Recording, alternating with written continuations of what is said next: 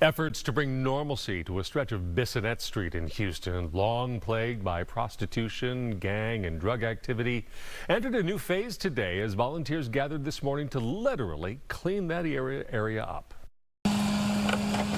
More than 100 volunteers raised their hands to help with this cleanup effort, adding their sweat equity to part of the mayor's One Clean Houston initiative. Here, picking up trash and cleaning illegal dumping along the troubled Bissonnet corridor. Since taking office, the area has been an ongoing challenge for District J Council member Edward Pollard. But if you come out your house every single day and you see trash on the ground or a lot of illegal dumping, you feel like no one cares. So why should you? We don't want you to feel like that. We do care. It made a positive impression on people in the neighborhood, like the new Etoile Academy Charter School. We're so excited that they're out here. I've been looking at this trash pile for weeks trying to get something to happen, and it's just so exciting to have it cleaned up.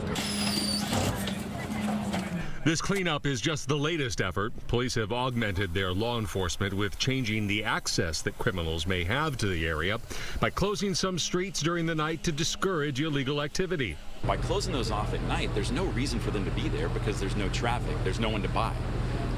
And so what we've seen is an actual improvement, not just in the area in terms of prostitution-related activity, but improvement in mobility along Bissonnet. We want to put forth our best efforts to show the businesses as well as the residents that, we're going to take the first step in investing in your community.